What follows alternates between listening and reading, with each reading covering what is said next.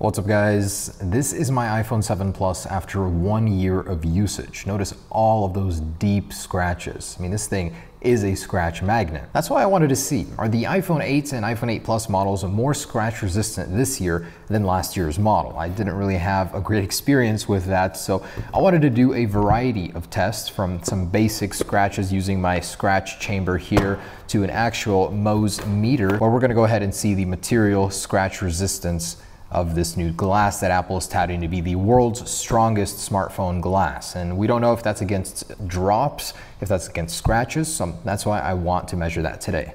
Anyways, eeny, meeny, oh wait, this one's broken, you're out.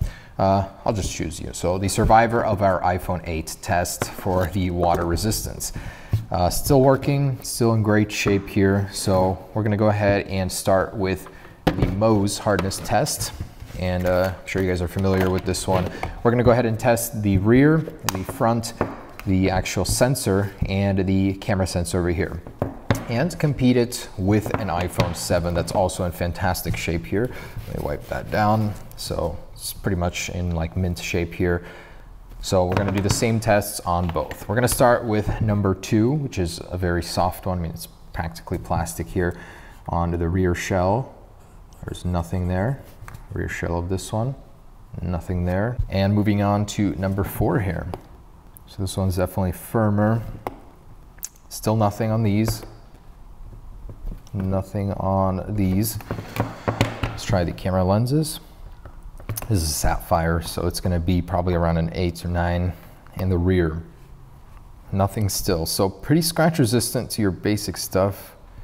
There's one, and that does wipe off, so interesting. All right, cool, pretty scratch resistance. Let's go to the 5 now. Camera lens, nothing.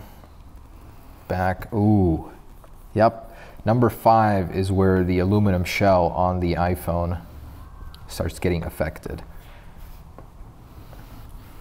And so the first one I scratched, it did leave it there. And this one here, nothing. So it is more scratch resistant, at least against aluminum. So on the front, let's try that again. Nothing for the glass. I think it's gonna take a few more levels for it to start affecting this. So 5 is a no-go. Let's try 6 here. Ooh, that definitely feels like it's digging in a little bit. So let me wipe that down. There, exactly in the middle. Yeah, very fine abrasions. It does leave them and they don't wipe off. So a 6 is where the iPhone 7 stops. All right, so let's try the same number 6 on the iPhone 8. Oh, wow. It does not leave anything. On this one, it does. As you can see, there are micro abrasions left on the iPhone 7, which are not present on the iPhone 8. Let's try the same 6 on the Touch ID sensor. Nope. Nope, definitely doesn't dig in just yet. And the back camera. Nope. Oh, ouch. That really starts to dig in on the number 7 here. Ouch. So those are non-removable, and nothing for the 7 on the back. It doesn't affect it as much as I thought it would, but definitely leaves some scratches. Let's see on the 8. Wow. Whatever this is, it definitely has more resistance to this. And there are some fine scratches there, but they mostly wipe off. So Touch ID sensors, sapphire, nothing. And lastly, number 8 and number 9. So on the display, oh, ouch. This really digs in. Wow. That's crazy. This is the topaz, and wow. Let's try it on the iPhone 8. Yep. That gets it. Definitely. It scratches right into that display. Holy crap. I've never seen that before.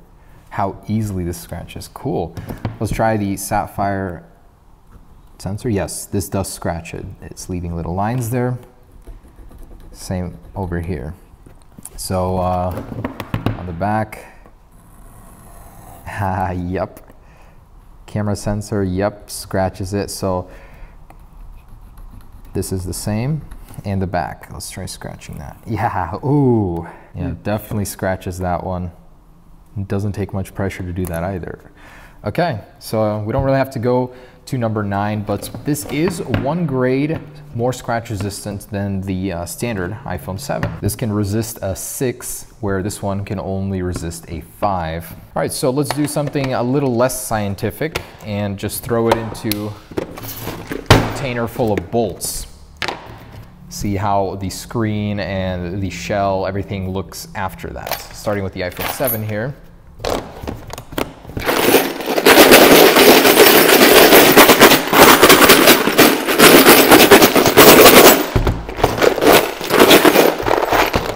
Let me flip the phone upside down here.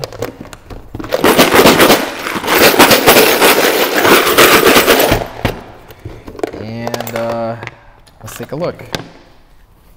It's quite dirty. Ooh, look at all those scratches, where all the oils from these and like everything stained into where it scratched it. All right, and yeah, a lot of fine scratches there. Definitely stuff that won't be coming out. So the iPhone 7 is not too scratch resistant for this. Let's throw in the 8 with more glass.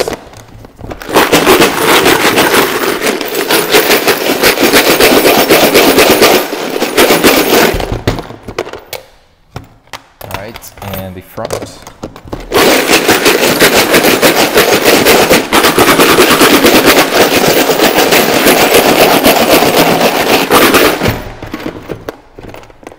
Okay, rust dust. So for the front, actually, there are not that many. There are some fine little scuffs, but it's not as bad as the iPhone 7 Plus was, or the iPhone 7. And it's gonna be a little hard for you guys to see this, but definitely not as bad. For the back, actually it looks brand new. Oh, a couple tiny ones down here. So I would say the iPhone 8 scratch resistance is a grade higher than the iPhone 7s, especially the back.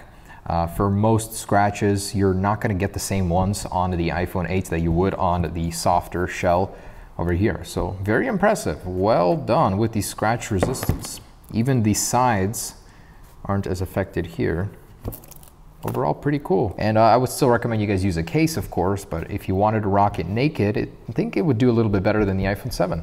All right, thanks for watching, guys. Stay tuned. Peace.